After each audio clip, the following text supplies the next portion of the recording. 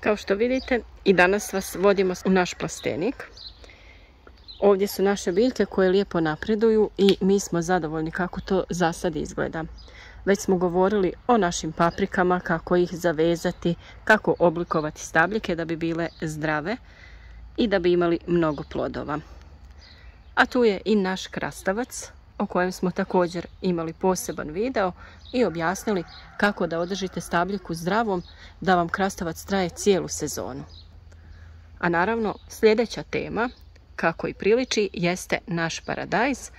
Pokazali smo kako se skidaju zaperci, kako se veže, a danas ćemo govoriti o tome kako oblikovati stabljiku da bude zdrava, da izbjegnemo oboljenja i naravno štetnike.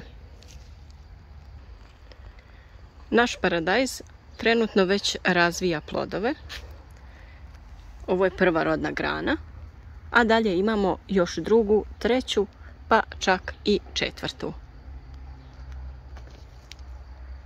Kako bi se on nastavio pravilno razvijati, vrlo je važno odraditi korake kojima ćemo u današnjem videu posvetiti pažnju. Stabljike su jako bujne i dobro uhranjene. Do sada smo sve zaperke uklanjali ovdje u pazusima listova kako smo i vama pokazali. Te smo zavezali stabljiku i potrebno je redovno da se omotava oko špage kako bi bila stabilna i izdržao ovaj paradajz teret plodova. Ovo je zadnji zaperak koji trebamo ukloniti.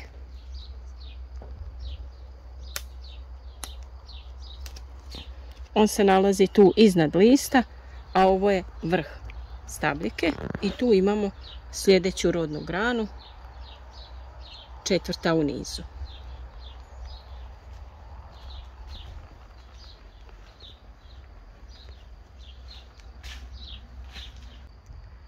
Najčešći uzročnik bolesti paradajza jeste vlažan zrak, to jest zadržavanje vlage na listovima paradajza kod guste krošnje. Vlažan zrak stvara idealne uslove za razvoj oboljenja, to jest gljivica, te za razmnožavanje štetnika.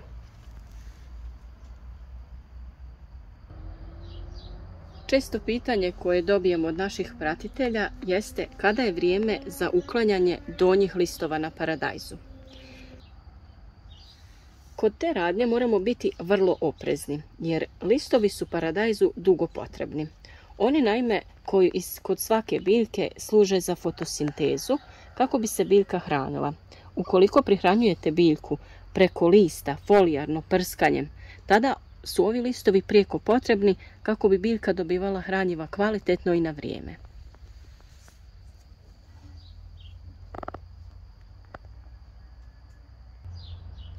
Ipak jedan dio listova se već sada može početi uklanjati, a to su ovi najniži listovi koji dodiruju tlo ili u ovom slučaju foliju. To su listovi koji se, kao što i ovdje vidite, najlakše razbole, tako da ćemo njihovim uklanjanjem osloboditi ovaj prostor i omogućiti nesmetanu cirkulaciju zraka, to jest sušenje listova na vrijeme nakon kiše ili u plasteniku. Kada pristupamo radovima, važno je da dezinficiramo alat. Mi smo svoje škare očistili otopinom sode, bikarbone i vode. I posušite ih i uvijek imajte čist alat kada radite sa biljkama kako ne bi neku bolest eventualno prenijeli sa jedne biljke na drugu.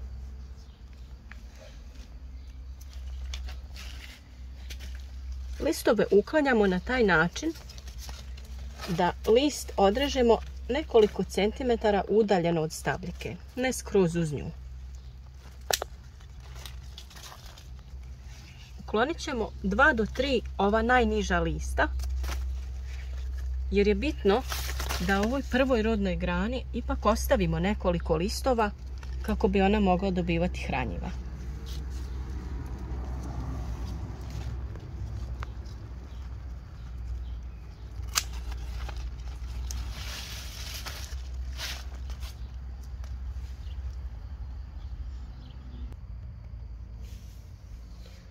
Također i sve listove koji su eventualno već oboljeli potrebno je odrezati i ukloniti iz vrta ili iz plastenika, kako se zaraza ne bi širila dalje.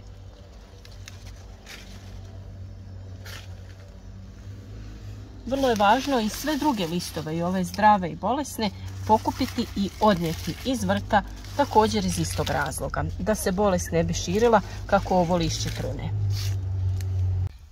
Kada uklanjamo listove, važno je ostaviti malo do 2 cm dužine ovih peteljki, kako bi smanjili rizik od razvoja različitih oboljenja. Ove peteljke će kasnije same da se osuše i da otpadnu.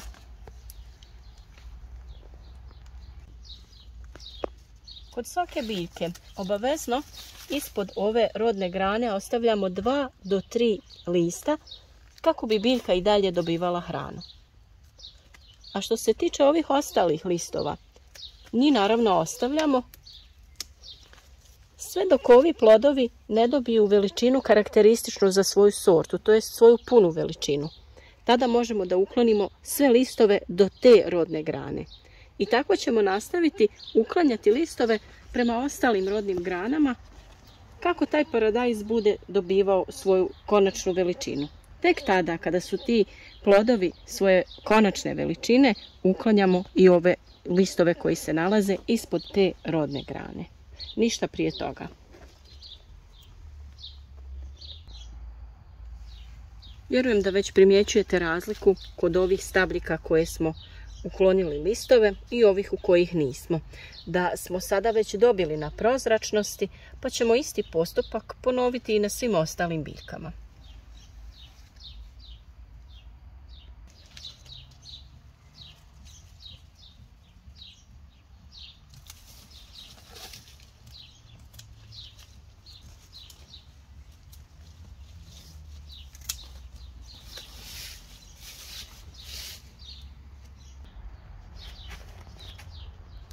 Ukoliko nakon uklanjanja ovih donjih listova i ovi gornji listovi sa viših etaža dodiruju tlo, njih možete lagano prekratiti, to jest odrezati vrh kako bi spriječili da dodiruju tlo. I tako ćemo također izbjeći razvoj bolesti ili da se osuše od prevelike vrućine. Iako redovno uklanjamo zapjerke, nemojte zaboraviti ponovno pregledati donje dijelove stabljike, jer se zapjerak ponovno može razviti na istom mjestu gdje ste ga već jednom uklonili. A česta pojava su i ovi zapjerci dole na samom rubu kod zemlje, ili da izlaze čak iz zemlje, te evo ovdje vidite da puštaju lagane žiliće gdje će moći biti novo mlado korijenje.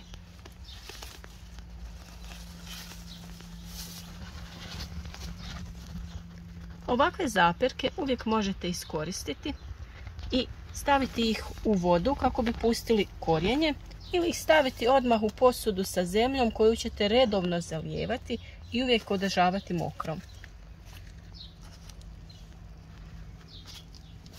Jednostavno u posudu sa zemljom stavite zapjerak i uvijek održavajte lagano vlažnom ovu zemlju kako bi se on ukorijenio i imat ćete novu biljku koja će uskoro davati plodove.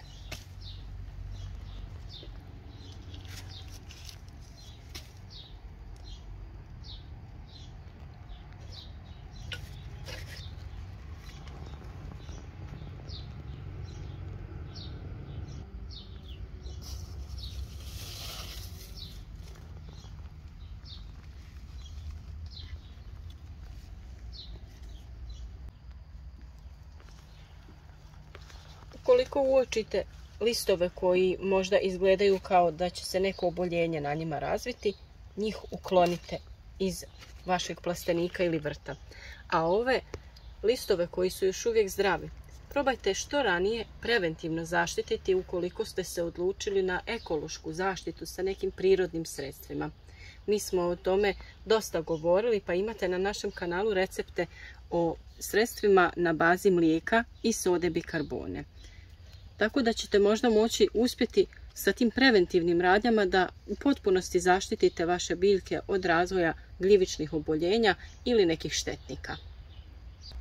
Ukoliko se ipak odlučite na korištenje nekih hemijskih preparata, obavezno to učinite što ranije, jer većina tih preparata ima određenu karencu, to jest vrijeme na koje je bitno da se poštuje kada se koristi na biljkama koje već imaju plodove.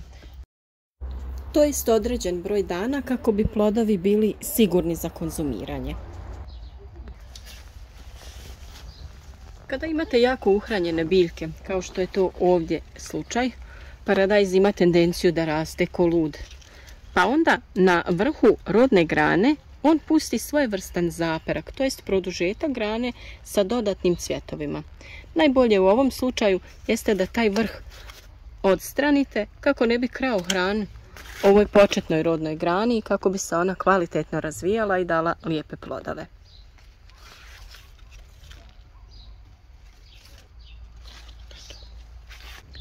Ono što je vrlo važno kod uzgoja paradajza jeste prihrana. I kasnije nam se većina vas javi sa jednim vrlo bitnim problemom, a to je vršna trulež plodova. Zato je sada vrijeme da odradite prihranu sa kalijem i kalcijem kako bi imali kvalitetne plodove. Naravno da ćemo toj temi posvetiti posebno vrijeme i pažnju, ali je važno i da znate da je sada vrijeme da odradite tu prihranu. U određenim uslovima biljka nije u stanju da usvaja ta hranjiva iz tla, pa bi najbolje bilo da uzmete sredstva sa kojima ćete tretirati biljke preko lista, to jest folijarno, kako bi one mogle što kvalitetnije da usvoje ta hranjiva. Kalij, a ponajviše kalcij, su zaduženi za kvalitetan i čvrst plod, pa je vrlo važno da ga imaju dostupnog kako se ne bi razvila vršna trulež plodova. Kako bi redovno pratili naše savjete i ne bi propustili ni jedan važan korak o uzgoju, zapratite naš kanal i kliknite na zvonce pored znaka subscribe kako bi svaki dan dobili obavijest o novom važnom savjetu. Trudimo se da naši savjeti dođu u pravo vrijeme, pa se nadamo da će vam biti od pomoći.